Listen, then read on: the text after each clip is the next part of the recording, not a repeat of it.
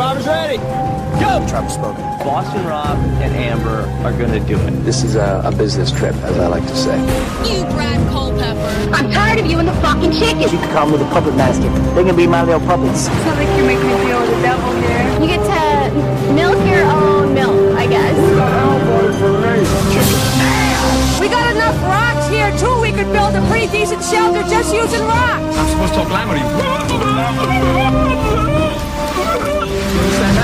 Direct from Hobart, it's time for the only survival podcast in Australia dedicated to Survivor. Bringing you today's interviews, episodes, and opinions from the greatest reality show on the planet. It's Survivor Oz, and here's your host. Hello, everybody, and welcome to Survivor Oz, Australia's #1 TV and film. Oh, I hate saying that. Ben always says that, but apparently we made it first at some point. So there you go. We're #1. We're back for another Ozlet show. I guess you could say this is. There's Ozlets, and it's a show. So Ozlet show is a pretty apt title, which is the first one out of Korong. So we are going to be continuing these slightly, maybe not weekly, but if we've got something we feel like we really want to talk about, then we'll do the episode.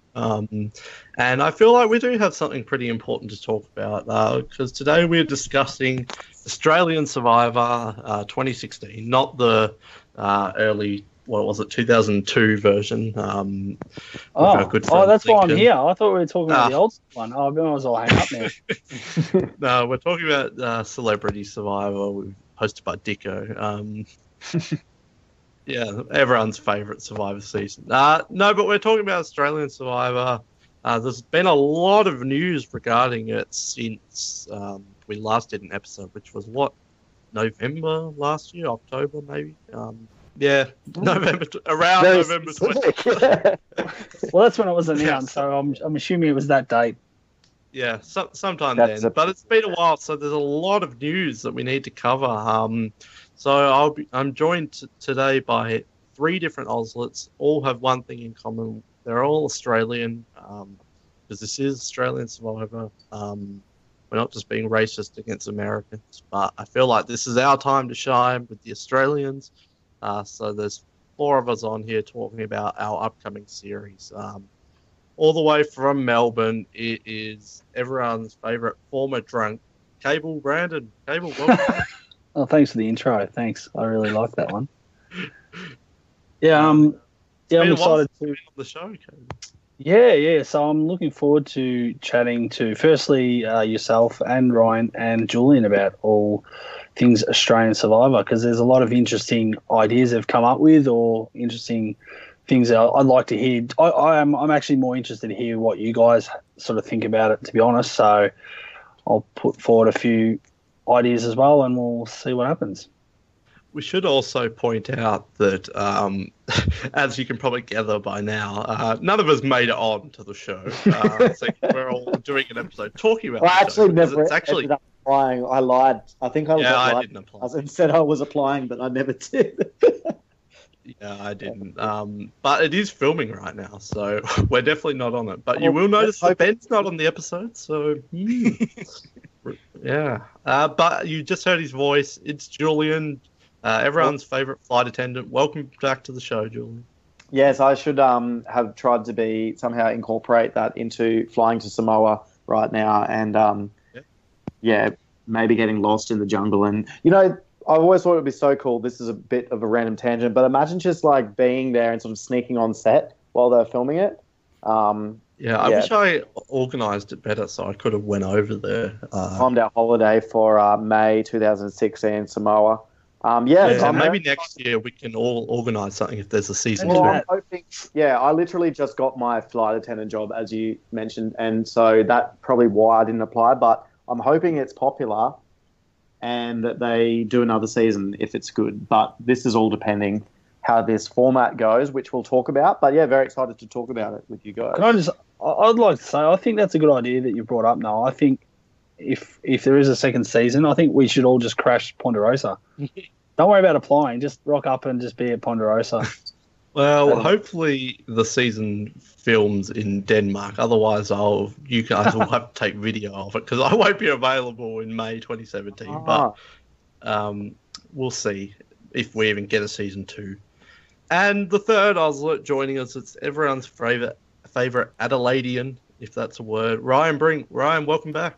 Noah, it's really exciting to be here. Now, I feel like I'm kind of under false pretenses. I was hoping this was the podcast about MILFs versus GILFs, but it's okay. Everyone's favourite upcoming Survivor season. Okay, maybe we'll have to talk about that next time. GILF is in Grandma? We're doing a whole episode on MILFs versus GILFs. So, Colin, if you're listening to that, get planning. Start your fantasy casting.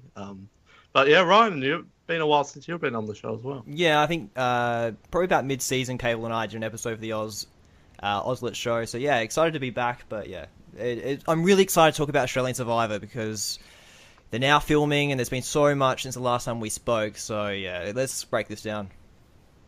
Yeah, we're well and truly into the off-season, and I feel like this off-season is different to all because normally off-season's like, we're going to rewatch Borneo again. But this, we've got a lot to talk about, and there's only going to be more and more news coming out over the next few months, so it's super exciting. So let's get into it. I've got a list of all the different stuff here that we've learnt over the past few months, but I feel like the number one talking point, the number one discussion that everyone's been it's probably been 2 months, 3 months since we found out. It's been a while. And that is the host of Australian Survivor. And no, it is not Rove. Thank God. No, it's not Hamish Blake. No, it's not Dr. Vet Guy. It's not any of them. The host is hashtag blindside on the screen, Jonathan LaPaglia, who I'm ashamed to admit I didn't know who he was pre-announcement. Very embarrassed. I think Colin knew who he was, and he's not even Australian. Although he is a Hollywood actor, Jonathan LaPaglia. So, but I did know. I do recognise his face a bit. Maybe that's because he looks like Jeff Probst. Who knows? I've got a lot of thoughts on old Jono here, which I'll hear your guys, but just to summarise my thoughts is I like this decision, and I'll elaborate that on in a bit. But Ryan, old Jono LaPaglia is our new host. Yeah, I actually don't mind it. I think it's a really good choice. I know very early on I wrote a top 10 for like potential hosts, and I really just based it on rumours that we've been hearing through News Limited and other outlets like that. And I guess one of the people who came up was Alex O'Loughlin from Hawaii Five-0. So I guess it wasn't too big of a surprise that they decided to go for an actor. But yeah, Jonathan LaPaglia, I think he's like we said, he's got the look. I don't know, he just seems to come across as like someone who could be a good host. So yeah, I'm excited by the decision. But I still want to see like what he does at that first tribal council. I want to see what kind of Jeffisms he uses or doesn't use, and I still feel like it has to be our own show, and he has to kind of make his own mark. But yeah, it's going to be interesting. What I like about it is that it's not from that list that you wrote or from the list that other people were talking about that we were 100%. All discussing in that first episode. That's what I love, because it was, like you said, maybe not the most biggest shock ever, but a lot of people were expecting like a Network 10 personality. Can I just say, thank God it's not Brett and Tanya. Thank God it's not. Oh yes, I would not watch the show if it was him, and that's not an exaggeration at all. But yeah, I just love that it was so left field in a way, and that they're not making this the big flashy show of I'm a celebrity or anything like that. They went for this the person they thought they would do a good job rather than the Network 10 personalities or anything like that. But Julian, it's not Grant Daniel. Yeah, I think that's true. I agree with that. And I agree that I am sort of pleasantly surprised. I was like, what the fuck? Because I didn't know who he was. But I think it allows him to sort of make his own mark. And it's kind of good that most people won't know him really either, most of the audience, because they don't have a preconceived idea of what he should or what he will already be like. So that allows him to start it, they'll be introduced to him fresh from the start, and there's no sort of disconnect there. So I think that's a really good thing. I am a little bit worried though, because it's a very tough role. So I'd be worried for anyone doing this job. But he said, "Oh, I'm so nervous," in a couple of interviews, and he's so humble. Oh, Jono. Yeah, he does seem pretty down to earth, and I think he's got the good look, like the right look. I think he's the right age. He's not too fresh. Like, he's a little bit rugged looking. He's not too fresh faced and young. So he's that right. I think it says here it's 46. Yeah, bit of life experience. Done a few different things before as an actor. It's going to be interesting, but I think he could be really good. I hope he just makes his own mark. But yeah, it'll be very interesting. I'm pleasantly surprised. So who pulls off the island look better, Julian? Jeff Probst or Jonathan LaPage? Oh, it's got to be Probst. You can't really diss Probst, can you? Well, at least Jonathan LaPage doesn't have Botox, I don't think. Hello, Jeff, if you're listening to the show, which you're not. Cable, I think you were a fan of this choice, weren't you? Maybe I'm just making that up, putting words in your mouth. No, I think I've gone on the record as saying I was pretty happy with this choice. Unlike yourself, I knew a bit about Jonathan. Obviously, his brother's a little bit more famous, doing stuff in Hollywood and Australia. And to be honest, the one thing I was surprised. I didn't realise how much stuff he'd actually done in the States. But I knew he's got a big resume. Yeah, I knew. Look, to be honest, I wouldn't say I'm his autobiographer by any stretch of the imagination, but I'm a fan of the Underbelly series, and he played one of the main villains in one of those series, and he's obviously in Love Child. I think in season 2, I've seen some adverts for that. So I mean, he's been around. I mean, he hasn't really starred anything apart from maybe being in that season of Underbelly as the main character or the main villain. So this will be. Probably doing this is going to be. I can understand why he'd probably be nervous because there's a lot of pressure on him, and it is a pretty big gig to get. There'll be a lot of eyes on him to see how he stacks up. So, Whereas I think a lot of other roles that he's had, he's never been the main star. He's always been a bit player in something else. So, like Ryan touched on too, I was happy. They sort of went outside that list or got someone that we weren't really expecting. And they obviously knew what they wanted by sort of looking at someone that's had an acting career as well. So, and I think he would have a good mix, a bit like Jeff, that he could interview someone, he can be sort of serious and stern in one breath and at sort of tribal, and then be a bit more laid back in other times. So, whereas I think we argued that Rove probably no one would take him seriously because he is a comedian. So I think he's got a good mix, and he seems to look like he's got that rugged kind of look like a Jeff Probst. He looks like he could be a Bear Grylls type as well. Like he doesn't look like he's one of those people that sits in the makeup chair before he goes on stage kind of thing. So I don't know. I'm just really happy. But having said all that, I mean, the Channel 9 Lincoln Howes was the surprise announcement for the first ever season. So saw how that sort of panned out. Going back, not to keep going on too much, but I think something Julian touched on, it'd be interesting to see what sort of that first tribal council, how he's going to sort of compare or how he's going to try and make it his own character. We've seen photos with him with Jeff Probst. He's obviously got a lot of notes, and apparently he's got Jeff on speed dial and Jeff's willing to help and all that sort of stuff. But I just wonder how much or some of those famous lines that Jeff uses, like the tribe has spoken, all that sort of stuff, whether that's allowed to be used or not, because I know, again, the first ever Australian Survivor, Lincoln Howes was told that there were certain phrases he could not use, very much things that Jeff Probst had used. So I'm not too sure how much, how hamstrung he's going to be with stuff like that. So that'll be interesting as well. So. Can I say something quickly? I just implore everyone, and this is going to be really difficult because I don't want to ever to listen to the fan base when we're watching this, and I can already hear it. I can already hear, I hate to use the word casuals, but casual fans of Survivor being like, oh, it's not like the American version. They don't say the tribe has spoken or all this stuff. And I just hope that people that watch this go in straight away with an open mind that it's not going to be exactly like the American version. Because if you are always going to be comparing it, you'll never enjoy it. So if you don't go in with an open mind, you're going to hate it from the first episode.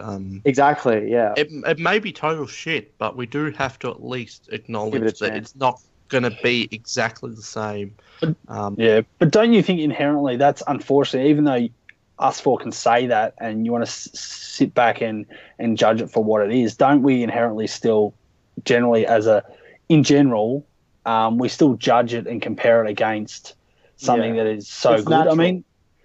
I mean, there's no way, like even say you look at say like the prequels, the Star Wars prequel movies, whether they're shit or not. I mean, the problem is, we compare them against the original trilogy.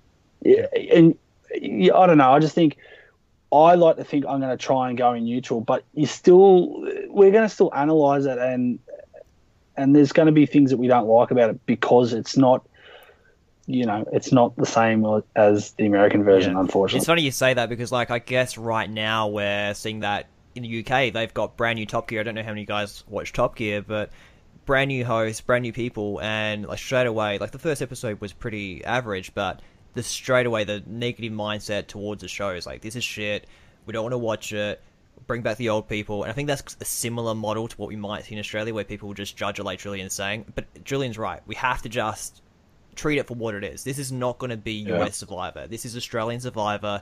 The producers have already come out and spoken about how one of the central themes of this season is going to be about mateship, which is a little bit different to probably what we talk about. That. So yeah, it's interesting. Yeah, I feel like, but on the flip side, I do feel like a lot of these viewers people who stopped watching Survivor in season 9, season 10. This is not just going to be the same. The figures are not going to be the exact same numbers that Go gets. There's going to be a lot of viewers who are returning to Survivor because of this, which might help it out that they haven't seen the latest Survivors and everything like that. On the flip side of that, it's not going to help that Go is airing Millennials versus Gen X at the same time as this season. I think what they've tried to make a point of as well, like even though it is going to be its own unique flavour, I mean, we're going to talk about the differences in the format, but they've said, it's going to be the same quality and standard of filming and production as the American version. So at least they've made that point several times, the media or Channel 10 has. So at least we can be confident that it's going to be up to standard, or at least we can expect it to be up to standard. But yeah, like there's, I just guess I worry about people whinging about stuff that of course it's going to be different about, like hosting differences. Like you can't replace Jeff. So of course don't even like, you know what I mean? Like don't even start like, he's not as good as Jeff, because he probably won't be. Like he's not Jeff. And so yeah, he's not Jeff. So you kind of shouldn't we be comparing Borneo Jeff with Australian Survivor 2016 Jonathan? That's a good point. Yeah, that's a good point too. Like he's got 12 years. He's got 16 years experience doing this, and we've grown accustomed to him. It's going to be a bit rocky to start out with. So you mentioned that first tribal is going to be the decider, but I think even then we can probably look at the beginning of the season and the end of the season and say, he did get a bit better in the end.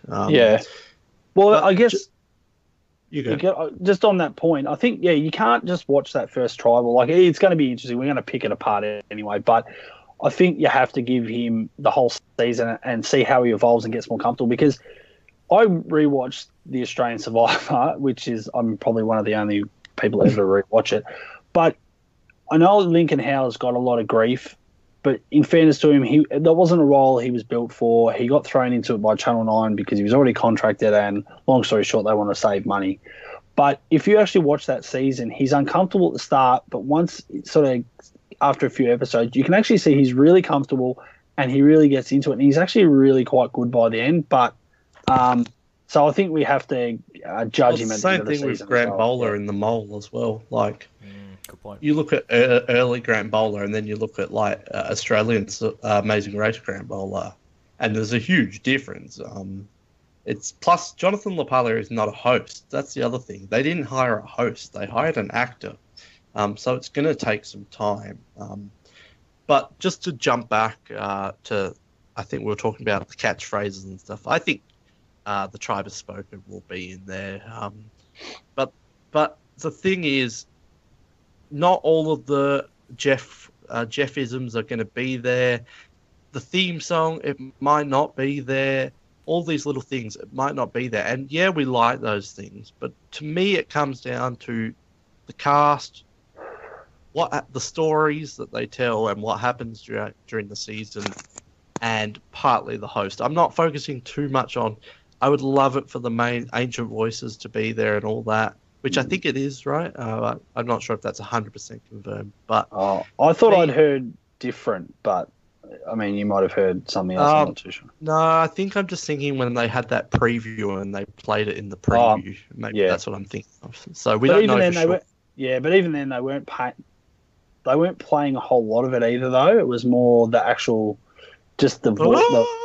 It was more that. It wasn't so much the actual whole theme as an entire sort of track. But look, I don't know. I'd heard somewhere recently that there was talk that no, we wouldn't be getting the music because that's Russ Landau and who's the other guy?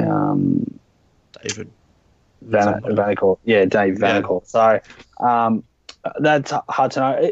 Anyway, we'll continue on. Sorry, Noel, but I just heard a whisper that we probably would be having our own original music.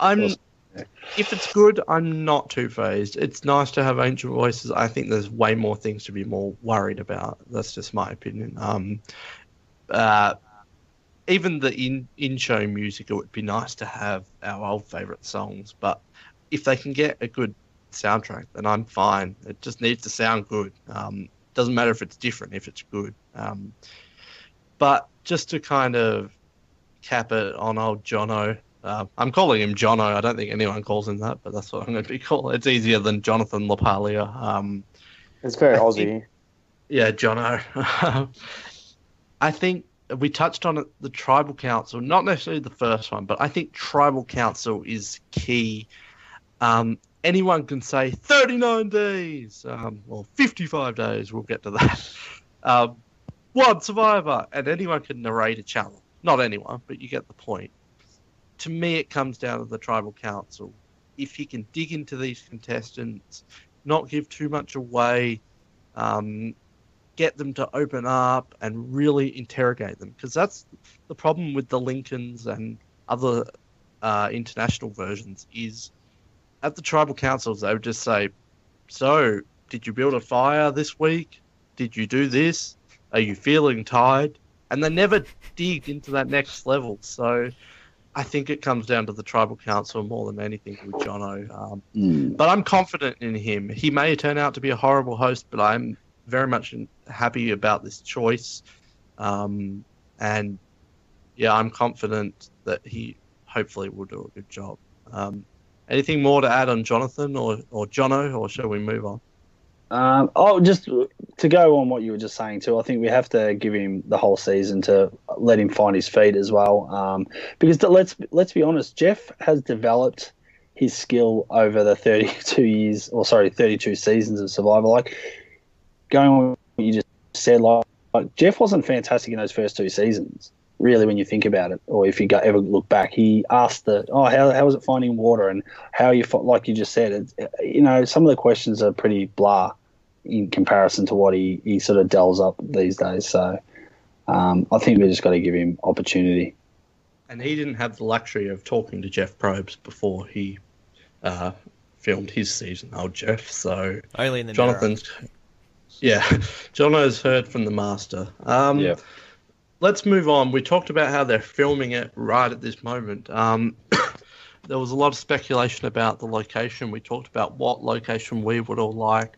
Samoa is the location, which is kind of cool, but I'm not jumping up and down. It's probably the most standard Survivor location you could ever get. It's Samoa. It's where there's the beaches and there's the palm trees and there's the blue water. I'm glad it's not like the first season where they filmed it in Adelaide or something, which was just at a campground or something like that. That Yeah, they've on the actually coast. gone into. Ryan, is that near, like where it was filmed? Ryan, is it anywhere near where you? Look, I live in Adelaide. It's about probably 7.5 hours away. They filmed it near Port Lincoln, so it's a bit away from where Whalers Way, Eyre Peninsula. Yeah, it's a bit away, but I Samoa's must first. say though, like in defense of that, like I actually thought that was really cool because I thought, oh, so wild, but it just was a bit too cold and harsh, like in terms of you think of the exotic, but that's a tangent, but. It was cool to see Samoa. I think is something that I'm not overly excited about, but I think there could have been a lot worse decisions, and I'm fine with it. I wouldn't want every season to be in Samoa, but I think it's a very safe option for the first for their first season. What do you think, Julian? Yes, I can't really. I was a little bit disappointed that it wasn't Borneo like the initial rumors were. That would have saying. been cool. Yeah, I was like, okay, it's a bit more generic, but look, it should look like Survivor, which I think is important, especially for them in the first season to make that right impression. So, yeah, I hope it's like I don't know, like I hope it's not the exact same beach, at least that they filmed it in the US season. It probably will be. Look, they've talked about it being different beach, so they've said in an interview, it's going to be a different beach. So that's good. That's a positive. To be honest, I can't tell the difference between the beaches. Well, no, that's true. Like sometimes you can, sometimes you can't. Like I'm a big location person when it comes to Survivor, and so you'll hear me go on forever the fact that, that they don't change them up like they used to, and there's never been an inland location since Tocantins, but. What was I going to say? Yeah, Samoa's good. I just hope they, I don't know, have cool rewards and integrate a little bit of the culture as well into some of the rewards and make it sort of that whole South Pacific theme. We'll see. I think Samoa also has, I wouldn't say it's easy, but it's one of the less harsh locations. And we'll get to how many days this season's going to be. But I think that's probably a good thing as well, that it's not the most it's not Cambodia or like Guatemala or something like that. So they'll be able to sustain for 55 days, hopefully. Do you like Samoa, Ryan? Look, like Julian, I thought that Borneo would have been a really cool place to go to, but when you're thinking about it from a logistic point of view, and you're thinking they're taking around 165 locals over with them. This is the first time they've ever done like this kind of production. They're hiring 200 odd local Samoans. It kind of makes sense that they would go to a location where there's a bit of infrastructure. They've got maybe some on the ground experience from the local Samoans as well. So I think from that point of view, location to Australia as well is relatively close. Like, what is it, like a 5-6 hour flight from Sydney, so it's pretty close. It's not too far. Yeah, so I just think from that kind of a standpoint, it kind of makes sense for them to go somewhere safe to start off with. Very much agree with what everyone else has said. If this is a show that is successful and we have multiple seasons, like, I would love to see it in a more exotic location, but for a first up hit, I think it's a pretty safe bet to go to Samoa. Where was the big failure filmed? That was in Fiji, The Big Adventure. Yeah. For some reason I thought it was Samoa, but no, Fiji makes sense. Fiji. Which they maybe looked at Fiji, but obviously there's a season right now filming in the American version. But if there is a season 2, I wouldn't be surprised if we get Vanuatu or Fiji or something like that. One thing I did, what's in it? Beverly something or other, Mick something. Apparently that's a bloke. No, it's not, because I just watched a video with her. Yeah. Oh, I know, because Ben made a comment about Beverly could be a man's name. I've never heard of a male Beverly. There's men called Beverly? Yeah, in the first... I've got to go back and listen to that. But you got to have to listen, because Ben was like, him, and you said... No. McGreevy or something. McGarvey. McGarvey. I could totally see Ben thinking that is a thing, though, which is totally not a thing. She's way younger than I thought she was going to be. Like, I think there was a picture Beverly, of her. Kind of an oldish name, isn't it? Hello to all our teenagers called Beverly listening. But she did say in an interview I watched that Samoa's a good location, blah, blah, blah, blah, blah, blah, blah.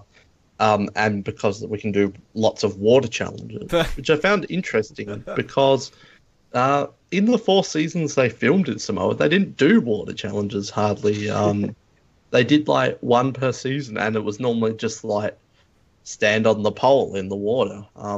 So I don't know if they're filming in a different part of Samoa or something, but I thought that was always a logistical issue that they couldn't do water challenges in Samoa. Yeah, it's interesting. That should be interesting. Because the whole time, leading up, they were talking about how swimming was going to be such a paramount in this, and really, like we've seen in Samoa, the application. Yeah, can you swim? Like in Samoa, like the first season in season 19, like I think they had that swimming challenge where I think Jason swam out like against. Yeah, and like that was it. Like that was nothing, and the rest of it has been, like you said, just on poles. So it's an odd location if they want to do swimming because Well, technically she didn't say swimming; she said water. So maybe it's just like swim out to the pole and then stand on the pole. Like it will be interesting to see. But Cable, do you like Samoa as a location? Yeah, look, I'd probably echo kind of what Ryan sort of said. I think you've got to look at it from this point of view, is that as an Australian production, we cannot afford to pay the same sort of amounts of money that the American version can do. So, we really probably have to skimp on in certain areas, and having the infrastructure, like Ryan said, already there, I would have loved to have seen Borneo, but I think, the American version hasn't been there since the first season, and there's probably a reason why they haven't been back. X amount of dollars, the political climate at the time, all that sort of stuff. I'm not sure. I'm not a very big Australian politics person. I'm not too sure of our relationship with Samoa, but I'm assuming we have a fairly good relationship with Samoa.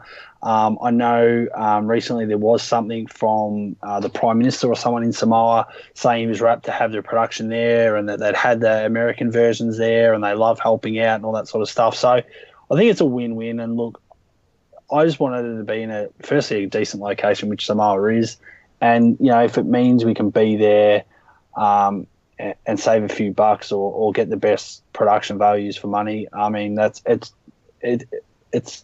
a silly place not to go, really. I mean, I do have to laugh though, because when the rumours were that it was at Borneo, and I was still hoping I'd get a phone call to say, would you like to be on the season? I actually went back to watch Borneo and look at the camps to see where idols could be hidden. So, I mean, what a waste of time that was. Dedication. Yeah, maybe in the Pagong Lagoon is where they or the mud pit. But anyway. Yeah. I'd love a return from the mud pit. Currently in Apia, is that how you say Apia, Samoa? It is sunny, partly cloudy, 25 degrees Celsius. So it's Thursday is thunderstorms. So stay tuned for that episode and Friday. So it seems like it's not worth it. Yeah. But it looks like the weather's pretty good for them to be playing like hot, but not overly hot, with some classic Survivor thunderstorms thrown in. So kind of going on that, we mentioned it before. This season, I don't think it's breaking a Survivor record, but it's definitely doing more than the American version's ever done. It must be up there. 55 days is how long this will be going for, which is kind of crazy. I don't really have a positive or negative opinion on it, other than that's just real shock. We know that they want to do multiple episodes a week, and they've got 24 contestants, so that obviously is the explanation for it. But you'd think just like they'd do 49 or something like that to stay with it, but 55 is an odd number, and it's just a lot of days, which I'm fine with, but I worry that they're going to go really easy on the contestants. And I'm not one of those people who's like, Survivor's so much easier than it used to be. Because have you seen Corong? It looked like one of the most hardest things they've ever done. But I don't want them to go easy and give them like tents or anything like that, and lots and lots and lots of food. So, yeah, I've got mixed feelings on this 55 days thing, Cable. Yeah, well, I was going to say, do you think the 55 days, that number represents anything in an Australian sense, or because I've got no idea either. But why that number? I mean, surely it has some sort of meaning potentially, or are we just trying to say logistics with the how many cast members they've got? Yeah, I just But in saying that, Survivor South Africa is 27 days, and they have 20 people cast, so it's not like you have to vote someone out every 3 days or anything like that. Yeah. I'm when I heard 55 days, I thought they've got to be kidding. And, if they had rang me and said, do you want to be on the season? Yeah, I still probably would have said yes. But I even said to my partner, I said, 55 days is a long time and you'd have to be so mentally switched on. I just, I think I had this conversation with Ryan a couple of weeks ago. You think of someone like, Rodney and Wells apart. Obviously, he didn't win challenges in that back end of the season, and he was getting really upset and really, agitated and aggressive and stuff like that. Can you imagine someone getting to 55 days and haven't won a challenge, or just the way the cards fall, they haven't won food? And I don't know how that works really. Like, that's a long time. And then you look at Ko-Rong when Ty even said something along the lines of, I can do this physically, the days doesn't matter. It's just the mental stuff and the paranoia and the emotional stuff. Again, I'm like, 55 days is a long, long fucking time. Yeah, they even in that Ko-Rong season, they seemed so depleted towards the end. Like, the last few episodes, it was even the biggest characters were just kind of just out of it. So the only thing I can think of is they're just going to go a bit easier on these people. I don't know. What do you think, Ryan? Yeah, I pretty much echo the thoughts of Cable. I just thought 55 days. I was worried, are we jumping the shark here? It's a really long time, 55 days. I kind of understand if they're going to go for the multi-nights, and we're hearing possibly 2 nights a week, which is not too bad, and 24 players. So, I get why they're doing it, but it just seems like a long time. Not even physically, because I think physically they can make it a bit easier for the contestants, get them through, but just mentally. And we've seen it, and especially this season, you're looking at players like Aubrey who breaking down, Ty's breaking down. The mental struggle of going through however many tribal councils, I think there's going to be, at least 21 for this season coming up. If you're someone who's going to a lot of those, that's going to be really draining. So I'm interested to see how it goes. But I wonder if we do have a second season, whether even if they keep the 24 as the amount of players, whether they shorten the length, because it just seems like a really long time. And it kind of shocks me, because you'd think, like, the Australians not doing it quite as well, that we would be doing less. We would do 29 or something. Yeah. Well, that's a lot more days you've got to pay your crew members, and you've got to build challenges. Well, that makes it all the more expensive. Well, that was the other thing I was going to say too, is you hit the nail on the head. Again, they can't afford to be spending $25 million or $30 million, however it is, however much the Americans do their version for. Adding an extra 2 and a bit weeks to a shoot for a show like this and only pay them, the winners only get $500,000. That's just, I don't know. I just don't understand the financials. I don't know who did run their numbers, but to me that just seems ludicrous. Why wouldn't they just go, let's just do 40 days to be different, or 35, or do 42 days, 55? That's so much more filming. That's just. I think it's because if they put 2 episodes a week on, they can get more advertising money for that, and depending if it's successful, there's a bit of a risk though. I think it's to do with the fact that there's 2 episodes a week, and that can earn, you look at TV now, there's not that much else on, so it could rate really, really well. I'm hoping it does, But audience numbers are declining, though, for all those shows. And it's really only reality shows that kind of get put on network TV now. All the dramas are on Netflix and streaming services. I don't know. But having said that, I totally get what you're saying, Julian. I mean, it's all about advertising dollars and what you can get in. And if you are showing a good show 2 nights a week, obviously that's more advertising dollars. But, you think about even the Australian Outback, that was 42 days. And the problem with that is they milked it for one more episode. And you know what? I still love that season, but yeah, it was boring towards the end because I only had the 3 or 4 people to show, or 5 people, and there was nothing happening. And it's like, well, 55 days, okay, there's going to be a few more people around before the end, but you just think the less people there are, 2 episodes a week, is it actually going to be that much great stuff to be putting in an episode? Is it going to get boring and people just tune out? That's my worry for it.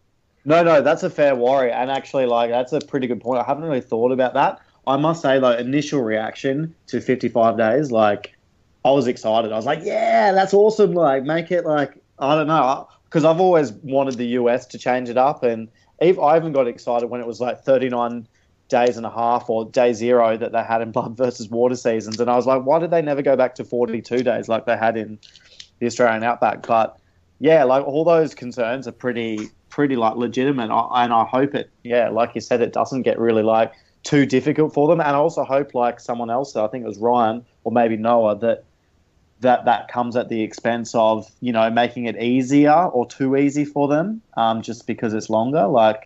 So it's a balance. They've got to get the right balance with that. Yeah, it's interesting because you could have, and I was thinking about this before, even if we're having 24 players, and if you're going to have 21 tribal councils, surely you could do a tribal council every second day. There's still a lot of downtime that goes on at camp. They could have accelerated the process to make, I don't know, 44 days, 45 days, make it, that long, and just get it done. To 55 days, it just seems like a long time. And Cable was right about production. That's an extra 2.5 weeks that they're out there paying people to be filming, paying people to be away from their families. Yeah, it's interesting. So I just want to see how it plays out. Well, that's what I said before. Survivor South Africa, they do 27 days, but they do a tribal every day or every second day, and their episodes run for 70 minutes. Not including ads. So they get 70 minutes worth of footage. And it was a good season, their most recent one that they did. And that's 70 minutes worth of good footage from just one day's on the island. You chuck in a challenge, some strategy, some idle stuff, a tribal council, and then some fun moments. I remember they had a scene once where they had a 3 or 4 minute scene where the whole tribe was just playing cricket, and it had nothing to do with anything. They were just playing island cricket, and it was a fun scene. It allows for that.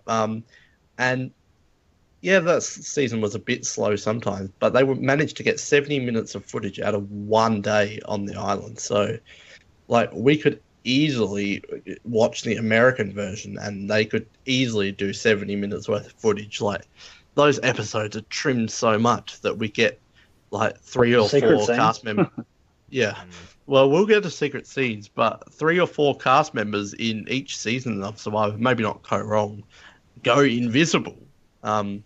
So they could still do 39 days and have 2 episodes a week and not have invisible people. But yeah, I don't hate the decision. I'm willing to see how it plays out, but I'm a bit optimistic. Yeah. Or a bit cautious about it. One of our before we move on from that, I did notice one of our former Ozlets, Linda, she posted when it was announced 55 days. I think she posted some sort of link and then tagged a lot of survivors she's friends with or has met at Reality Rally and stuff like that. And you had Jimmy T and Dan Foley and a lot of people commenting, going, "Oh my God, there's no way we could ever do 55 days," and they were just as gobsmacked at 55. They're that's just mental.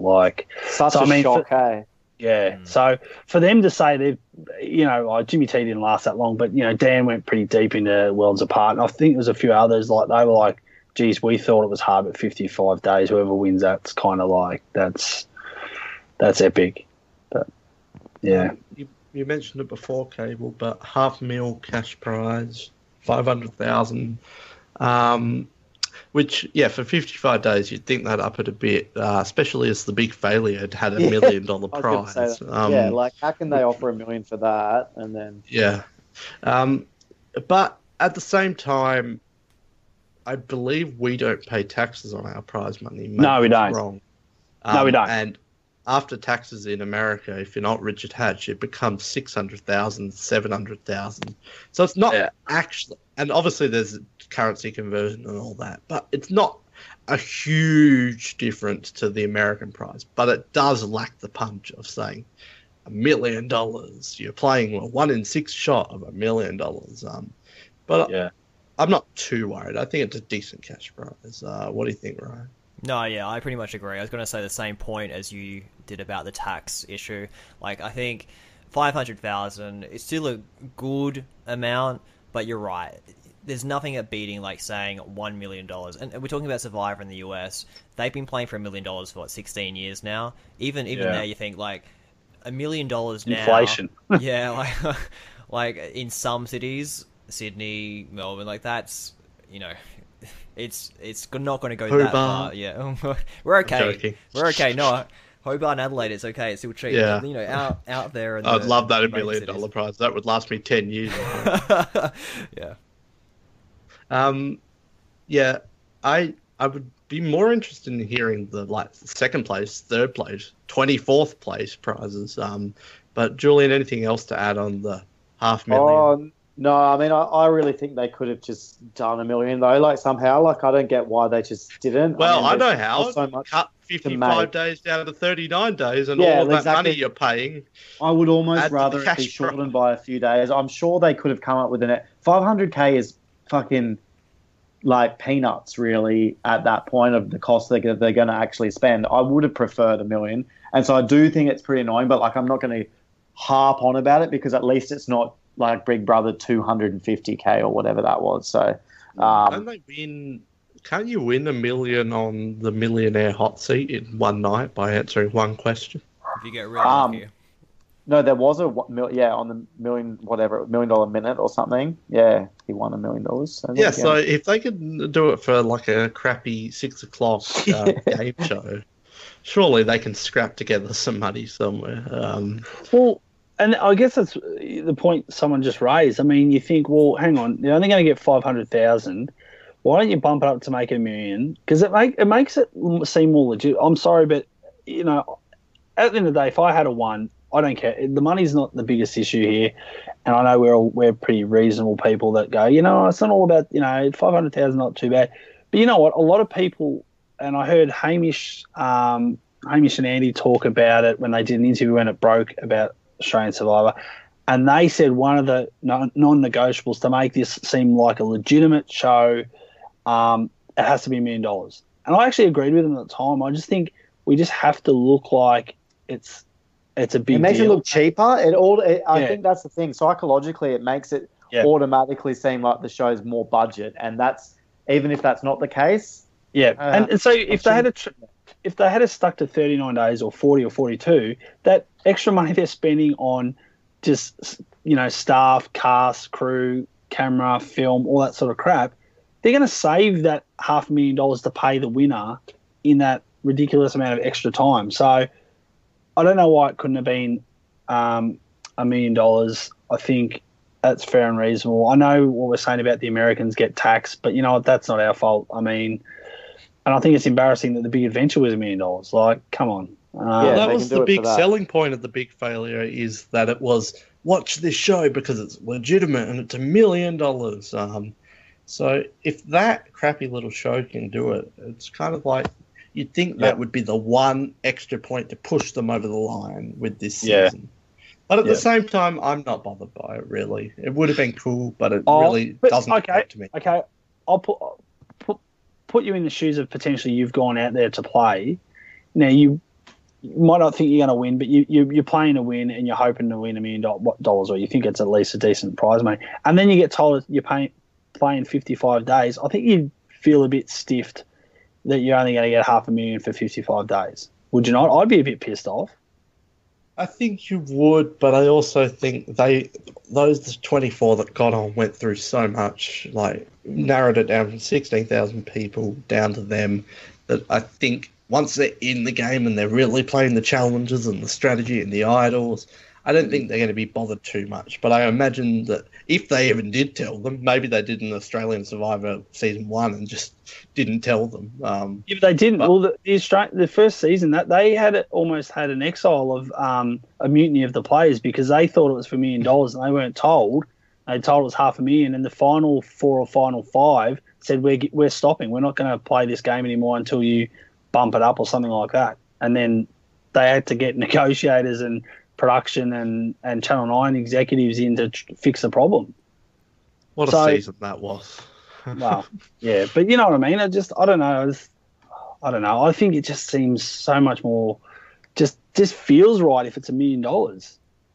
As long as the characters are good and strategy and the funny moments and the challenges, it doesn't bother me. But if it affects their gameplay and they're like, oh, we're not going to try, then that would bother me. Well, I don't think anyone's not going to try, but I don't know. I think, you're seeing it from our audience point of view. It doesn't really bother us. But, I mean, I'm looking at it from, if I'm playing this game and I want to, they expect the best from me and me to give great confessional, this and that. I want to be paid for it if I win.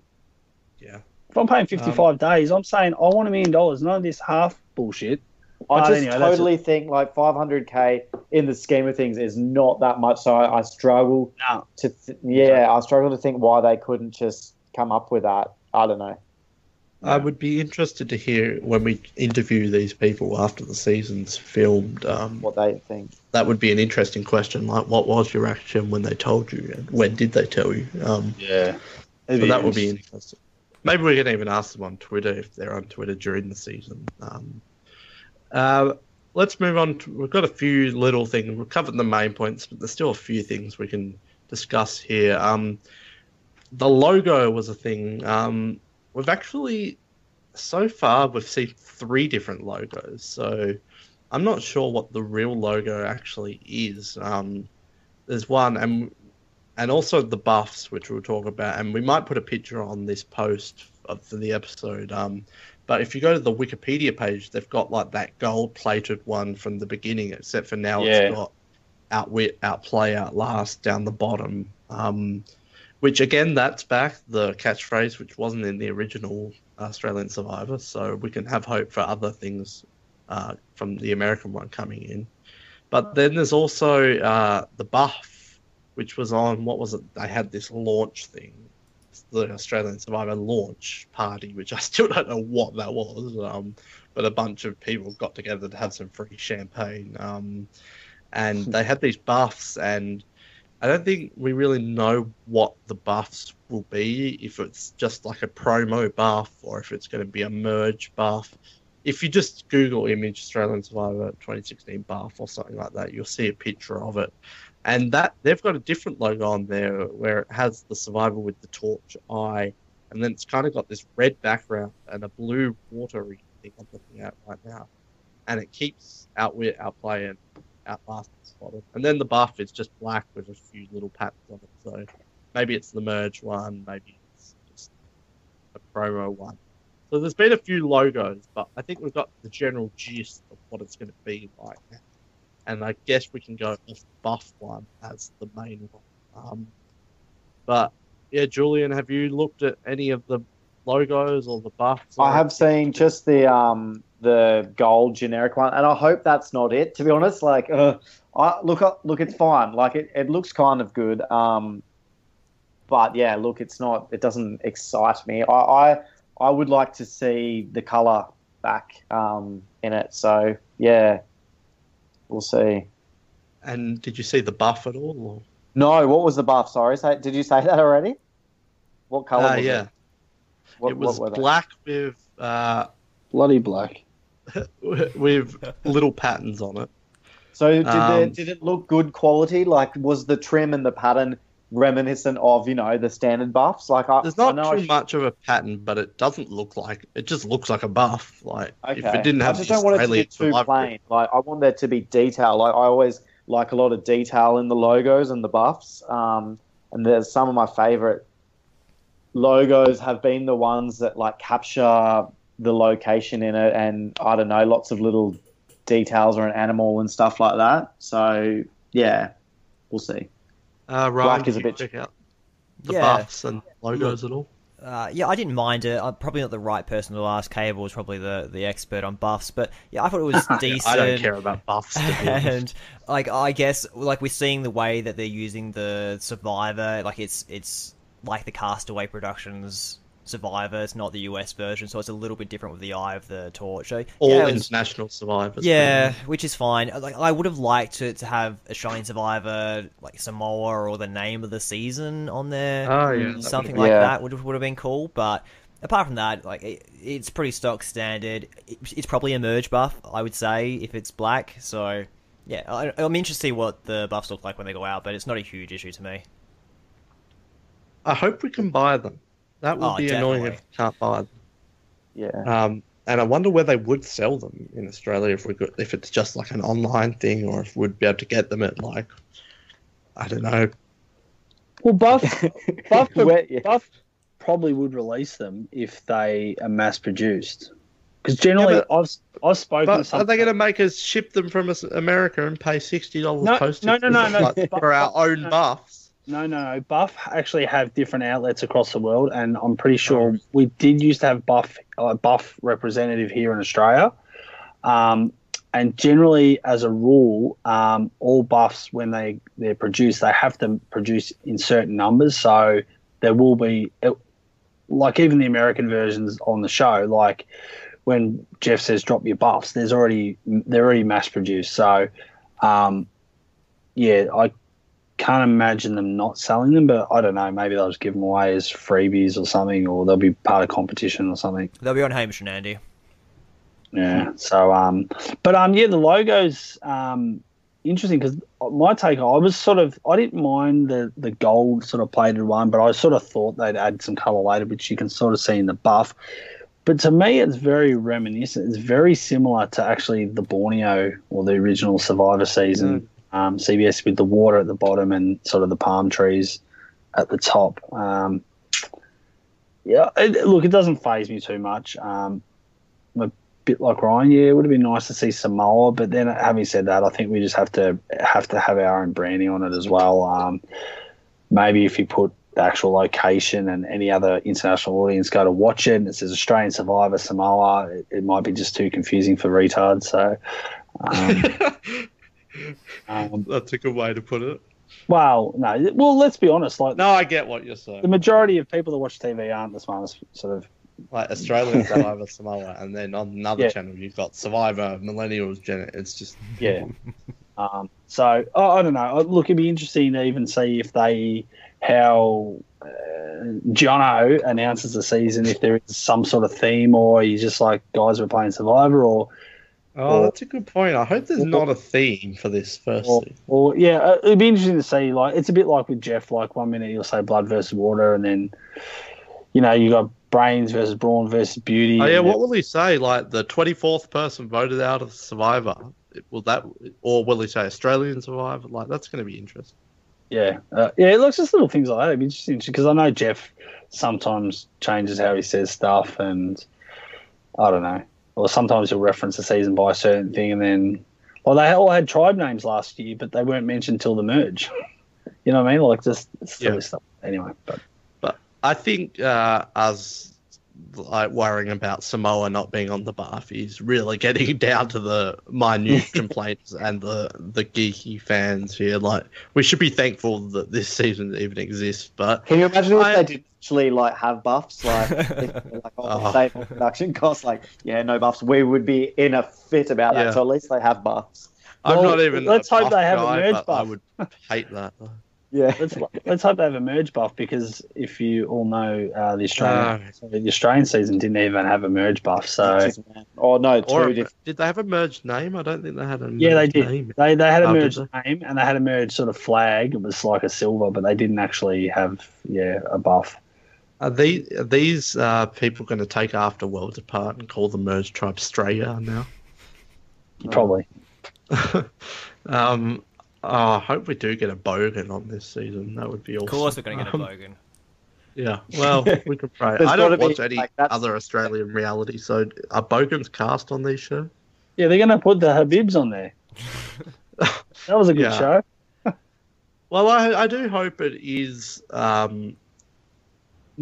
only multicultural, but also different class bases. Like you have the Bogans, and then you've got your really la-di-da fancy people on there. We'll definitely have to do a cast assessment episode once we know who's on. Yeah, I think I may be making this up, but I swear I did read an interview where one of the producers said the cast would come out before the show, which is good news, that there will actually be the cast to talk about, which leads into the next point.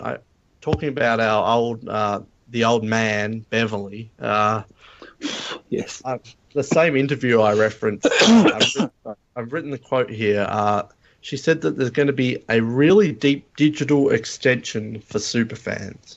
And she mentioned things like Twitter, 10Play, which I assume is like their ABC iView. I'm not sure. I've never been on 10Play, but I'm going to assume.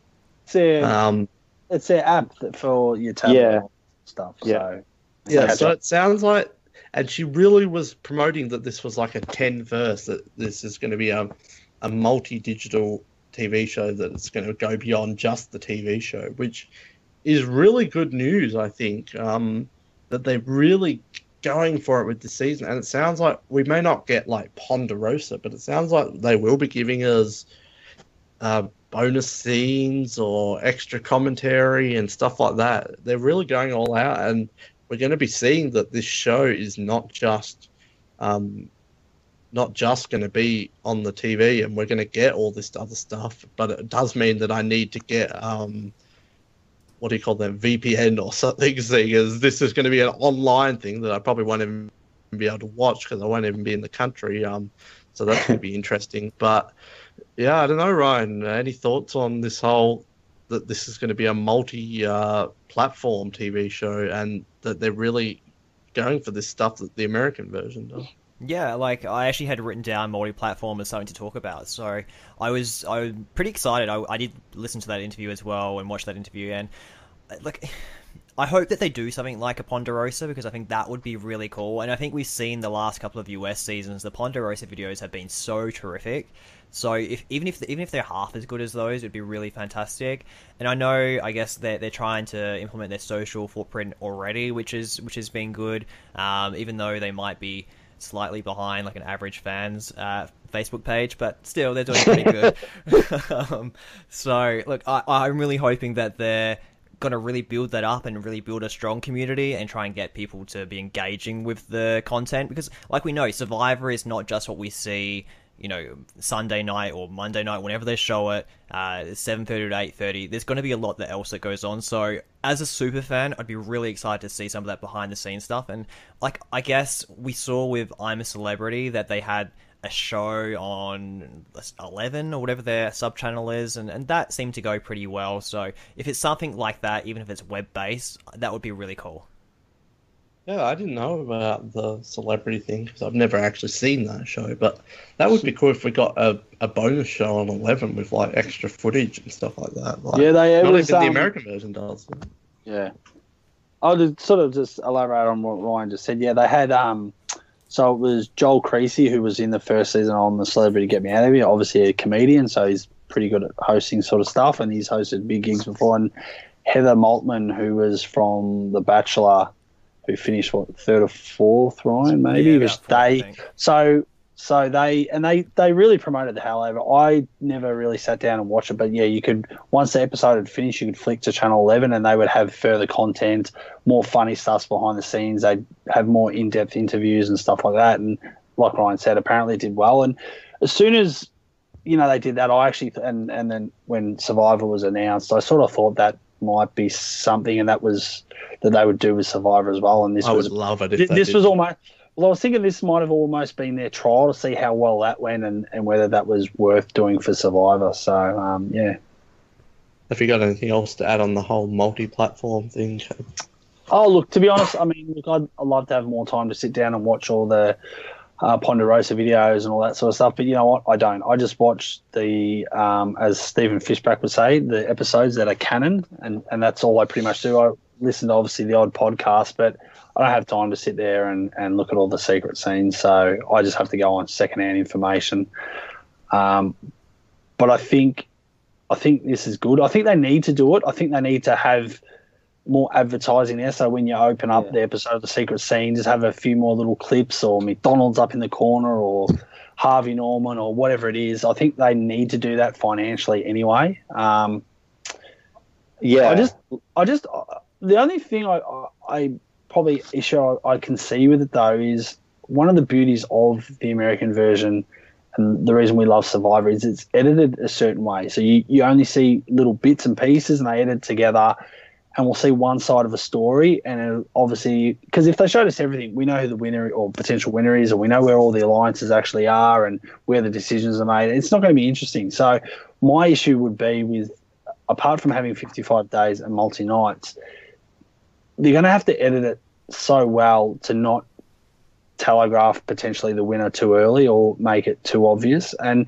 having an extra platform, if they're going to show even more information, I just worry whether they're going to play too many of their cards, or show too many of their cards, I should say. And then to me, that's boring. There's no suspense to it, and there's no cool twists or things that, like Jeremy getting voted out and Sam Wendell was so good because they only gave a certain amount of information. So if they give us too much, I worry. That's my concern with the format they're going for, is that they're going to give us too much information, and too many things are not going to be a surprise to the viewer. So I just hope they don't. I don't watch Australian reality TV, so you guys will have to fill me in here. Does things like the Winners Edit, the Purple Kelly characters, are these things that happen in Australian reality shows? I don't know either. Well, like in a show like MasterChef, I've been watching this season on and off, and there's certain characters who definitely are more prominent throughout. So, like, I think if I turned on to MasterChef, not even watching for the next month or so, if I turned on, I think I could probably guess who the final couple could be just from now. So I think that's interesting, considering that we know the producers are coming from a MasterChef and Bachelor background in Australia. So I think that possibly with the edit in the Australian version, we might see a similar style to those kind of shows. So I think there's a possibility we could see one, but like the whole Winners Edit thing, that's been really talked about a lot this season, obviously with Michelle, but like, who has a Winners Edit? Like, we always interpret at the end that this was the Winners Edit. Like, going but that's back after the fact. That's so after it's very the fact. easy Yeah. to say that. Yeah. Yeah, and like I know, like someone else has a great example. Like, if you're telling me that like Josh or Jeremy weren't going to be the winner after like the merge time, I would have like told you you're lying, because they had the Winners Edit. So it's always subjective, and it's always after the fact that we say, oh, this had the Winners Edit. So yeah, I'm interested to see how it goes. I just hope that, well, on that, I'm pretty sure Endemol Shine did the Amazing Race Australia, and Amazing Race doesn't really have the purple characters and the winners and stuff like that. But they did a good job of showing everyone. So that's the only one I've seen, so that gives me hope. But Julian, are you excited for extra content, like even more emoji videos? Well, actually, yeah, I was saying, like, that's a good sign to me that the Channel 10 is going to spend a lot of money. Like, they're spending a lot of money on it, so they're going to spend a lot of money promoting it. And I honestly believe now, with TV, there's so little to watch on, like, primed on normal network television.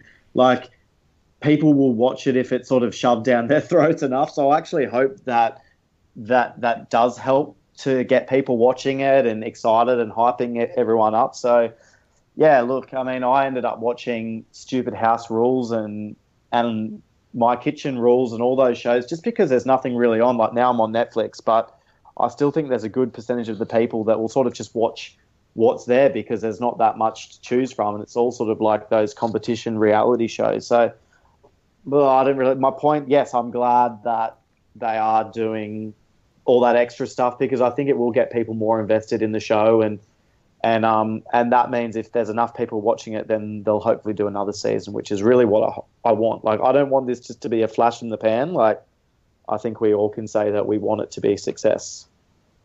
I just hope it's more like Ponderosa, secret scenes, extra interviews and that, because I'm sorry, I find those unedited confessional things just so boring. They have 30 of them, and I end up watching like 4 of them each week. of like my favorite. Like, oh great, I'm going to hear more from Keith and Kimmy and Wigglesworth, but I can't watch any more of these. Yeah, the food reward was nice, and we did The this. challenge was really tough. Yeah. Yeah. I just drop them and give us more secret scenes, because there's like hours and hours and hours of funny moments they could show. We mentioned a bit of variety in the cast. There's not too much to actually talk about here, but I've read multiple times. I think Jono said this in an interview, and I think a producer said this. The cast ranges from people in their mid-20s through to their mid-60s, which is a very good sign, and it's not something we really expect from Australian reality. We expect everyone to be in their early 30s or late 20s, with the odd person in their 40s. So good that sounding like we may get a bit of a mix, and Jono said a mix of occupations and character types too. So good, that's a good sign. One thing they keep pushing, and I only got a few more points left here, but one thing they keep pushing is they keep talking about how Australians value mateship, which was a flaw of the first season. Yeah. Well, yeah, have they watched that season? And that's just I think one of the producers saying how they didn't want to live up to stereotypes in their character types. Well, that's just a major stereotype in itself. Well, kind of. I think there's a bit of truth in there that we value mateship, but do we when we're playing in a game that's all about betrayal and all this stuff? But it worries me a little bit, but I'm still staying optimistic that they keep talking about we're valuing mateship, and the struggles in this season isn't going to be people turning on each other, like blindsiding and being sneaky. It's going to be whether or not they value mateship enough and all this stuff. They keep pushing this. And to be honest, we could get up in arms and that about it, but I don't really know what they're really meaning when they keep saying this. It's very vague. But it gives me a bit of worry, this whole, are we just going to get pagongings and that, and are they going to put twists in there that, like, you could turn on your friends, but this is going to come back to bite you, so make sure you stay in your alliance. So, yeah, I'm not going to get too up in arms, but I'm a little worried about this, Julie. Yeah, it just comes down to, I hope we get a cast that is a sophisticated and familiar with strategy of Survivor, and not just like the early days when it was just about, you know, a bit of a camping trip. And I want a cast that has seen, you know, the show and aren't going to be necessarily a bitter jury at the end, like who can value, you know, good gameplay. And if someone, you know, whether they've had to turn on them, that doesn't mean that they won't vote for them, you know, if it was a good move. So that's kind of what it comes down to. And hopefully by this stage of the people that apply really will be familiar with the show. So I don't think that's going to be too much of a problem, but it'll be interesting to see. Yeah, I don't think it will be a problem amongst the cast. I'm just worried they'll throw out twists of this. Tomorrow on Survivor, will Jim value mateship? Yeah, I hope they don't. Will he take the temptation? I'm with you. Like, I hope they don't force that whole mateship narrative down our throat. Like, try and make it too like. Yeah. I don't want it to be. Don't do twists about it. Like, I just want it to be like Australia. I just want it to be like a regular good season of Survivor. Just happens to have Survivor, but with Australians in it. Yeah, like, I don't want it to be like a whole navel-gazing self-reflection on Australia, like a larger, trying to make any points about our socio-cultural bullshit. You know what I mean? So, well, yeah, it'll be interesting how they present it. Cable, do you value mateship? I do, but not in Australian Survivor. I would never, ever, like, you're going to make friends and have the social, but I mean, if you're going to go on about mateship, I'd probably actually use that to my advantage. I'd probably use the word mateship, but look, yeah, it's one of those things that when they say stuff like that worries me. And look, I don't want to harp on some of the early points I've already said, but I did hear, I don't know if it was Beverly or it was one of the other producers, they were talking about how they were going to really stay true to the formula of the American version, and it's going to be, you know, rah, rah, rah. But it's like, well, hang on. If you're doing that, why is it 55 days? Why is it $500,000? Why have you got 24 people? I just feel like they've said one thing, but they're still taking risks to create their own identity with the show. And I don't know, it's look, I'm still really on the fence. I'm still worried. It's not going to go well at all. Even when they advertised it, when it first broke that they were going to do this, they advertised blindsides, betrayal, this, and this. And it's like, well, I'm sure that's going to happen, but you're telling us like you've guaranteed it and it's already been filmed. Like you can't. You're going off the American version, but you're casting Aussies. Yeah, you're going to probably cast people that they're going to butt heads or they're going to be shifty as. But what happens if they have cast? And I know Ryan's really good with finding out information on who people that have had interviews and all that sort of stuff. I'm sure I could almost guarantee half of the people cast are fans of the show or have seen a fair bit of the show, and I reckon half the other people would have seen barely anything. And so, or a very, very casual at best. So that's going to be interesting in itself to see, how those types are going to play. Like I can imagine us having the old 55-year-old farmer that hasn't seen it a lot and is a bit like a Keith Nail that is going to not necessarily stick to the plan. So I don't know. I know that even the way they've hyped it, early days, I just think, how can you guarantee that? Like you said, someone said something about pagonging. Like who's to say, there's not going to be just a pagonging, it's going to be boring. I don't know. I'm fine with it, and say there's going to be blindsides or something. Just don't do a classic Australian reality trope and be like a production twist where, Jim, if you blindside this person, we'll give you $500 or something like that. Or just don't manufacture these things. We don't want a Stacey Stillman lawsuit or anything like that. Just I hate that fucking bitch. Wow. Let the castaways make their own story. Let's not manufacture this stuff. She's going to sue the podcast now. I know, exactly. Ryan, valuing mateship. Look, it's an interesting concept, the whole concept of mateship. Look, to me, it tells me why, if it is mateship and that's what they want, I will never be cast on Australian Survivor because, I'd probably sell out my own mother to get on this show. So, this is the kind of show where when you go to the island, you've got to put stuff like mateship behind it. You're here to play a game. It's not for $1 million, but it's for $500,000, which is still a lot of money. You're playing to win. So, look, I'm interested in about Cable hit on the point about who they're trying to cast, and I have spoken to a few people who made it later in casting process, and they were more super fans. But from what I'm hearing, it is a very big mix between people who have seen the show and are fans of the show, and a mix of people who have not seen the show at all. These are people who, obviously, they've got casting connections through whoever else, through Endemol Shine, they've got casting connections through other shows, and they've brought them in, they want to put them on a show, they think that this might be the kind of good show to put them on, so it's going to be a really interesting mix. Can I just say, thank God that they didn't put Zilda Williams on the show from The Bachelor. That would have been horrendous. I'm hoping we don't get any people like that, like ex-bachelorettes on the show. Oh, yeah. That's going to be shocking if we do. But, look, I'm open. I'm pretty excited. I hope that casting has been done well. Just have to wait and see. But I'm not worried about the whole half-half thing. I actually think that's probably a good move. No, I think it's important. You need a cast that has people who are can't have all game bots. Yeah, you need good. As long as they made them watch a couple of seasons. I don't want them to go on without having seen a single thing. At least give them background knowledge. But no, I think most people though, even if they haven't really seen it, would know the basic premise if they were going to go out there of what you have to do to win, like build an alliance and blah blah blah. And we always talk about this as well, but someone like Earl, he had never seen Survivor before. If I'm thinking correctly, he went on to Survivor, barely had seen anything, went on and won. So people can play good games without never seeing the game before. This is true as well.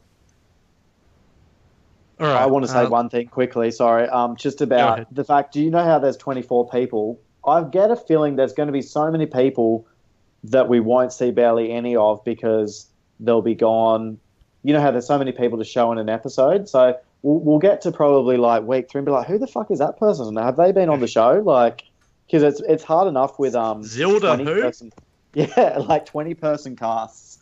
You're like, oh, it's been 3 weeks since such and such has had a confessional. So that's going to be interesting with the sheer amount of people. You know, if there's, I know it's 2 nights a week, so hopefully that compensates for it. But yeah, well, I that don't leads know. into my next point, and the last kind of major point for Australian Survivor is, I don't know I don't know. There was this picture. Was it you that found it, Ryan, or somebody found it? Is like this schedule of I found that New Zealand advertising. Like what do you call it?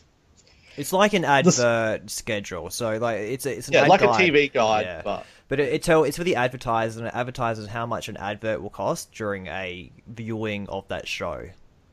Yeah.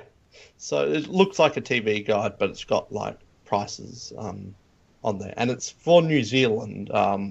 So that's kind of all but confirms they will be airing this season in New Zealand, which is kind of an interesting point, which we'll touch on in a bit because that ties into something else. But that schedule had it as 2 nights a week, so I don't know if that's an absolute confirmation. And what was the date? Was it like late August or something like that? I think it was like around the beginning of September, so very early September. Yeah, so it's looking to debut just before Millennials versus Generation X, or MILFs versus GILFs. Cable made a comment in the chat, a joke, but I would love them to do a future season of the Tribe of Australia versus the Tribe of Kiwis, like they did with Amazing Race. I think that would be a great twist down the line, like season 4 or something. Yeah. But yeah, so it's not absolute confirmed, but I think it's pretty well speculated it's going to be 2 nights a week. And it's going to be premiering around September. And that kind of, I think most people were under the assumption when they brought up multi-nights a week, we thought that it'd be 2 or 3 nights of, like, one night would be a reward challenge and then some tribal dynamics. And then the next night would be the immunity challenge and then some dynamics or something. And then the next night would be the tribal council, or cut one night out and the same thing. But we're looking at, it's probably going to run similar weeks to normal Survivor, 12, 13, 14 weeks. So a cast of 24, you need to narrow that down. If you say maybe the premiere, no one gets voted out, and then maybe the merge episode, no one gets voted out, then you have an episode, a recap before not a recap, but just a general episode before the finale. We might be looking at 2 nights a week, but just regular episodes with someone getting voted out most nights of the week, or 2 people getting voted out each week, with a few exceptions, like maybe the premiere, someone might not go to episode 2 or something. So maybe it might not be this whole stretched out thing that we thought it would be originally, right? Yeah, no, I 100% agree. Like, when I found that, I thought this is really interesting, and I agree with what you're saying. Like, I'm calculating 21 tribal councils, that's including the final tribal, and I guess, like, if we're going to have that many, you're right. If we don't have an elimination on the first night, if they have a merge where there's no elimination, if there's something that happens, they decide, okay, there's no elimination tonight, I can definitely see that happening. So yeah, I think it's really interesting, and I'm hoping that that's what we see, where we just see a standard episode, even if it's like an Australian reality show where they stretch it out, and instead of being like your typical 1 hour show, it goes for an hour and a half or a little bit like that. That's okay. But I'm hoping that there's an elimination, like, or a vote off most nights. If there is a vote off most nights, then I would be fine with it being definitely like 90 minutes with ads. That would almost be a good thing if there's a vote off each time. But obviously this is all speculation, but it's looking more and more likely that that's what's going to happen with the 24 cast, which I'm ecstatic about. I was a bit worried about the whole stretching three days on the island into 2 episodes or whatever. But yeah, Cable, any thoughts on this?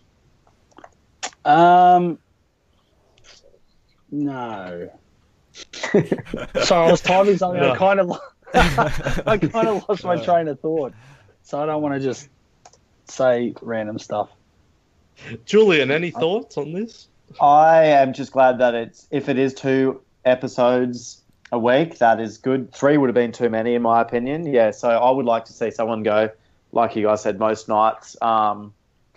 Yeah, and I just another point about the editing. I just hope that the editing's sharply sort of quick edited. I just don't want it to drag on. I think Cable said earlier, like, I hope they don't show too much. That's just a bit boring. You know what I mean? Like, I'd rather have less Survivor and it be nice and tightly edited and not giving away stuff than, yeah, I don't know, sort of scrambling for interesting shit to show us. What they need to do as well is no narration from Jono after the initial first, like, the beginning of the first episode and the previously ons, and also no coming up after the break and showing a preview, and then when the break is finished showing like the last 30 seconds before that. Yeah, I can't stand that's it. horrible. That's going to be very upsetting. That's what that interrupts it. That feels dreadful when they do shit like that. Yeah, and so many shows do it, but that's what stands Survivor apart and makes it so much better than all of these shows. Makes it, because of that. It's funny you say that, Noah, because that was one concern I had, because it's Channel 10. They do that especially with The Biggest Loser and even The Bachelor, even though those productions are pretty good, they will show you a clip and they'll say after the break and they'll show what's going to happen. Then they come back and they show the same 30 seconds, 45 seconds. And you're like, really? You've just shown it again. Just don't get straight into it. Like, we're not that stupid that we're forgotten in a 2-minute break. Oh, well, I don't also like sometimes with some of those shows. Like, I'm not 100% sure, maybe not The Bachelor, but I know Biggest Loser, sometimes they will show you something in advance too. When it's going to the ad break, they'll tell you what's going to come next, but they're going to say, and later coming up later in the show. And they'll show something else that's, further down the episode, at the 45 minutes. It's like, don't show us that. Just show the episode as it is. It's so desperate. Don't leave. Don't change the channel, please. This big moment's coming up. Yeah. It's just like, we're not idiots. Well, some of us are. Yeah. So just before we move on, you really don't have anything to add on multi-nights? Oh, no, I think in our first episode I was really concerned with multi-nights. Like I said, now that it's 55 days and 24 people, multi-nights doesn't scare me as much. I definitely was worried about 3. I think 2 is definitely a better mix. It is, but then I think you mentioned with the South African one, and other shows do it, and I think, even some other American shows do longer episodes instead of the 45 minutes with ads. They do sort of a 60, 70 minutes with ads, so that wouldn't bother me either. Like, again, I just don't want them to show us too much. I think it's got a real chance of losing losing audience interest if they don't have enough surprises by being smart with what they show us. So if they show too much, they just, I don't know. 2 nights, don't worry, are not as concerning as 3 for sure. And we're thinking it's probably going to be like the start of the week. Is it like a Sunday, Monday, or a Monday, Tuesday, or something like that? I don't know. Ryan, did you find like a potential? Was it a guide as well? Yeah, that was saying? It was It was from New Zealand though, so you got to take it with a grain of salt. So we don't really know, but clearly, don't trust the TV. Yeah, like there's no way they're going to put it on a Thursday night, because that's the same night as US Survivor. That's just going to be, if they do that, that's just horrendous. Yeah, like that's bad for both people involved. Yeah, you're just going to be losing out on both. So. Yeah. Well, and you say that too, Ryan. Like, I mean, not everyone watches the same shows anyway, and they can't look. There's going to be some shows that clash anyway, but I agree with you. I think that'd be suicidal to go against the American version. But also, you think of Thursday night when it comes to sport. There's so many football shows and stuff on Foxtel and the Footy Show or the NRL show. I just don't think that'd be smart putting up against sport either. So look, I think it comes back a little bit. They've been talking about how they're using the multi-platform as well, and we're seeing so much now where people are catching up on TV either through they're recording it or they're watching it online. So look, I don't think necessarily the time and place is a huge issue as long as the people are watching it. But I can't see US Survivor going head to head with Oz Survivor. It just, to me, it doesn't make sense. I will be interested whether or not it will be a 7:30 or an 8:30. But this is But yeah, we're thinking Sunday through Wednesday. It will be one of those days because it won't be Friday, Saturday, and we've just talked about Thursday.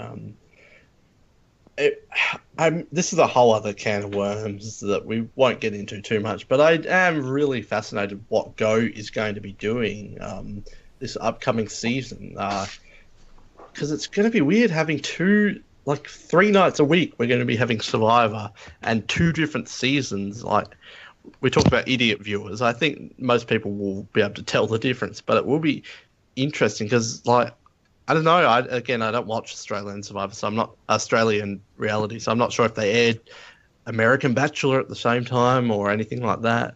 But it will just be fascinating. Like, will Go promote the hell out of it, or will they just say, we've lost this one, we'll just chuck it on, but we may lose viewers? Are they going to give us extra footage? Is it going to help Go out that people are going to be more interested in Survivor, so they're going to want to watch those seasons? There's just so many positive possibilities. It's just fascinating to me. But moving on to our last point, shifting gears from Australia, and I think this is a good segue because we're talking about the dodgy Kiwi ad guides. That one thing, believe it or not, is coming is Survivor New Zealand, but no one seems to be talking about it. It's even the Americans are all talking about Australian Survivor. But yes, Survivor NZ is a thing, which I don't think we've even put a post up about it on our website. Come on, Nook Chister, what are you doing? So it's just fascinating. There's almost no news about it. We know the host is Matt Chisholm. I asked Nick about him, and he said that he's just a news guy. And I don't know his exact quote, but Nick said he's got no profile, and he thinks that this season may be a train wreck, and that Matt Chisholm really doesn't have much to go on at all other than just being a local newsie. So that's pretty much the only news. I did find an article. Filmed? No, nothing has come out about this season, which makes me think no way it doesn't debut until 2017. Although it would not shock me one bit if Samoa was the filming location, which we'll get into the ties between Australian Survivor and Survivor New Zealand. But it was such a shock because it's like Australian Survivor, oh my God, it's actually happening. A few months later, oh, and by the way, there's a Survivor New Zealand coming out. And you have to think there is a connection towards, especially with Australian Survivor airing in New Zealand, it seems like, or at least they're thinking about airing it at least. So yeah, there's almost no news about this, and maybe they're waiting for Australian Survivor to finish filming. But yeah, they've got a host, and I did find an article that said around 8,000 people had applied. Which, if you think about it, we had 16,000. People, I think, and if you compare the two countries, we have way more people. So a lot of Kiwi people want to get on Survivor New Zealand. But yeah, we have never brought this up. We haven't discussed it at all, not even on Oztopsies or anything. But Ryan, any thoughts on Survivor New Zealand? There must be a connection between these two shows. Yeah, it's funny you talk about it. Like, I was reading just some Twitter feeds about Australian Survivor, and someone commented they were staying, I think, at the hotel that the Australian Survivor people were staying at, and they said something about, like, we're hearing that maybe there might be another Survivor production after this. So, to me, that might be New Zealand Survivor.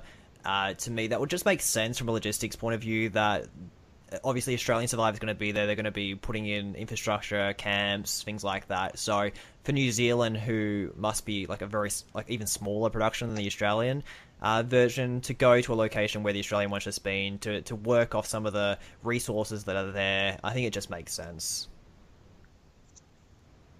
Yeah, obviously there's a lot of Survivor productions, so it could just be like Survivor Bulgaria or Expedition Robinson or something. But definitely. I think it does make a lot of sense that they would be piggybacking maybe a lot of the same crew. They'll probably be the same shitty challenges, like recycled. Yeah, the same challenges. It's repainted. Yeah. Yeah. Painted some sheep on our challenges that we used. Or they'll have like the Survivor Vanuatu catch the pig, but it will be like catch the sheep. Well, do you reckon instead of chickens, they'll have like Mark the sheep in the New Zealand version? Yeah. Brian the sheep or something like that. But yeah, this was such a bizarre news that this came out, and it's a few months old, Cable. But Survivor New Zealand is a thing that's going to be happening at some point. Yeah, no, it really did sort of throw me. I guess just like the Australian version did, and maybe more so because, studying cinema and media at uni and really knowing a lot of the stuff that goes into a production and the amount of financing you need to do, especially a show like this. Firstly, to think that we were going to do one and, find out it's 55 days and it's not cheap. And then to hear that New Zealand were going to do it, I sort of thought maybe there might be a co-production type situation to say they split their funds, or at least the Australian film first and build the challenges and they go Harveys and stuff. I mean, to me that makes, again, financial sense. I don't have an issue with it, but yeah, really, really surprising to think New Zealand were doing it as well, and just wonder where the negotiations started in maybe, I guess, doing these things together potentially. So like we said earlier in this podcast, there's a good chance if they both are semi-successful, then, you might see a Australia versus New Zealand type of scenario in a couple of seasons. I think that would be great if the casting is right. Because the Amazing Race one, there was real manufactured rivalry, but really Amazing Race, you're competing against everyone. Like having a tribe of Australians, having a tribe of New Zealanders would just be great, I think. But yeah, it would be interesting to see if we get the season here. I feel like we probably won't. I don't know how many New Zealand shows we do get, but I feel like they probably get more of our shows than we get of theirs. But yeah, no doubt we'll be able to find ways to watch it. Yeah, I think from memory they got the Australian Survivor the first time as well. Oh, really? Yeah, I'm pretty sure they did. Those poor souls. Yeah, I think they gave up after the second episode as well. But yeah, there's obviously no news. So the coming months, maybe when an Australian Survivor wraps up, I'm not sure how many days into it. It is 10, 15 days they've been filming. I'm not sure. Maybe even less than that. So Australian Survivor is not going to be done for a few months. Yeah. But I feel like we'll do a full episode on Survivor New Zealand in future, but there's really not too much now. Was that you, Kay, what was about to say? Yeah, well, I was going to say, we were sort of thinking, well, there's not much stuff apart from a host that we've heard about in New Zealand. Not that I've been sitting there researching it at all, but, it seems fairly quiet. But when you think about it, we heard about our version in November, and for a long time it was quiet. And it was all about casting. And I know Ryan's a bit of a detective when it comes to all things Australian Survivor, and he's got his finger on the pulse, so he'd know better than me. But I know it's been really quiet. I know even the Australian Survivor Twitter feed, they started it, but I mean, that barely had, firstly, not that many followers, but they hadn't. And then Nine made one the next day. Yeah, but even then, they haven't. I know, look, it's hard when you haven't got news to announce, but I just think that, and I guess going back to the multi platforms, I think Australian Survivor haven't done themselves any favours by trying to drum up interest a lot. I think, and Ryan made the comment that there's, a group, a couple of groups that are bigger already with a lot more members than the actual official group on Facebook. So that tells you something. I just think you got to really, if you want people to get involved and be a part of it and get interested in it, I think you just have, even if it's just crap, just start posting stuff, start hashtagging stuff, just try to video. Yeah, but just put up some things. Even with the whole announcement for Samoa, they didn't even have to tell us straight away, but they could have just posted the odd Instagram pic, guess where we are, but, not telling. It just generate interest. I feel like we will be getting that. To go all out in November when the season doesn't start till September, I feel like over the next few months we will be getting a lot more hype. Yeah, no, I don't doubt that, but I still think early days, I think they start, they created these groups or the Twitter handles and stuff like that, and I just still feel like they still, at least once a week or at least something, just put it out there. There's people following it and there's nothing happening. It's not even active. It's like it's an inactive account, and it's like, well, what's the point? Get people talking. I mean, there's people like Ryan that I know have been, searching all the different hashtags to find out information. So why not use it to their advantage? put stuff out there. Put some cool little tidbits for people to find. I don't know. I just think they haven't really started off really well, but hopefully they gain momentum as the season starts to unfold. But personally, if I was involved with Channel 10 and trying to get people interested, that would have been something I would have been really attacking head on and really making it bigger and engaging the communities. Just to tie it back, I feel like in Australia we at least got a few videos and promos, and we've had a launch party, although it was just Channel 10 executives. But I feel like with the New Zealand one, there's been one news article at least. Like that is completely out of the. Like they don't even have a Facebook or a Twitter or anything like that. I don't think. Yeah. So. But I guess the one piece of news for New Zealand is that casting has closed. So they're obviously looking at the people now. And it will be interesting to see how many days and how many cast members they have compared to ours, if they're going to copy us or copy America. That's assuming that New Zealand is going to copy someone and they can't think on their own. My assumption there, maybe they'll do something completely different and have 12 days or something. But Julian, you've been a bit quiet. Do you have any thoughts at all on Survivor New Zealand? Survivor New Zealand. I think I'm pretty excited. The fact that there's just more Survivor to watch, really. Like, yeah, I'm excited. Oh God, 2016. Even though it's almost a joke, Survivor New Zealand. Yeah, I honestly think though, like, it might have been a better idea if New Zealand was going to do one too, for them to combine the financial resources and just like. Maybe that would have meant less Aussies cast, but I don't know, like not necessarily do tribe versus tribe, but that would have been a good idea, and I suppose they can still do that. But, they could have made the season maybe even better if they put both countries' financial resources together. I don't know, but I think it's weird that I'm shocked that New Zealand is doing one, to be honest, like we said. Like, it's a big shock. And it's just the whole thing. 2016 is a weird year because it's just 16 years after Survivor premiered and was popular. I love it. No one watches Survivor. Yeah. It's just weird. Who would have thought this time last year we'd be talking about Australian Survivor for 55 days and 24 contestants and Survivor New Zealand? Like, I honestly would think you were lying if you told me that this time last year. I hope this and it just blows my mind that Survivor Canada is not a thing. Yeah, maybe it will be now, but I hope this show, like Survivor, renews interest in the American version for Aussies, and then they go back and, have more fans. Like, because I can talk to people and they're like, "Oh, is that show still on?" But then maybe sort of renew interest for people, and they'll go back and watch some of the old seasons. That can, I don't know, get more people will be into it again. Who knows? So that's it. We've talked about a lot of the news, and from this point, from the point we did our first episode through to now, we've pretty much covered everything that's come out. We'll probably have to do another episode in a month or maybe 2 months as it gets closer to the premiere. And keep you updated with website posts, top 10s, and all that jazz. So get pumped. This season is all about Australian Survivor 2016. I'm very excited. So that's it. We'll wrap it up now and say goodbye. Cable, any final thoughts before you go?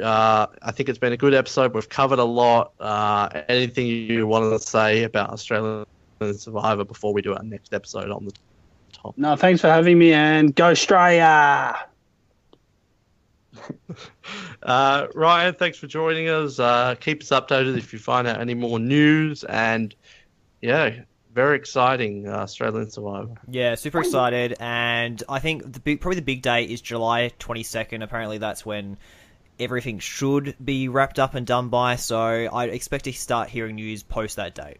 Yeah, so we'll probably do another episode in July or maybe early August or something, if that's true. And then that would be interesting with Survivor New Zealand to look after July 22nd if more news about that comes out. Yeah, definitely. So, stay tuned. And Jules. Yes, thanks for having me. Fan, I think. It's been great to chat, and I would implore everybody to put their latest tidbits about Survivor in the Australian Survivor community group on Facebook. It's a great group. Yeah, if anyone hears any news or just wants to talk about it, Yeah, let us know in that one or on Survivor Role's website, Facebook, anything like that. Because I'm always down for talking about Australian Survivor. It's getting me really giddy the more and more closer we get to it, and every time some more news comes out, it just makes me excited. Even for Survivor New Zealand too. Hell, I'm excited to watch people like Nick run around and chase sheep. It's going to be fun. Now, do we know? Has Nick applied? Do we know that? Last I heard, he didn't, but I don't know. Nook, fill us in. Let us know. We'll have to do a proper episode with Nick on the show just to talk about New Zealand. If he's even available, maybe he's off filming. He's with Ben. He's on the New Zealand tribe. Ben's on the Australian tribe.